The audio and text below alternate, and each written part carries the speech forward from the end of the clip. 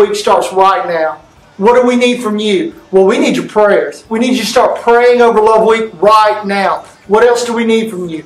We need these cards. These are our Love Week information cards. There's a few questions on here. These are going to help you recognize people you know who have a need. What do we do during Love Week? We go out in force to love on people and meet needs. We need you to tell us people you know who may, what? They may be a widow.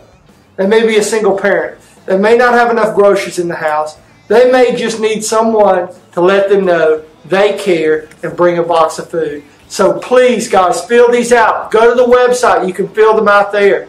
If you're not a part of Turning Point Church and you're just watching this video, email us at admin@turningpoint.org.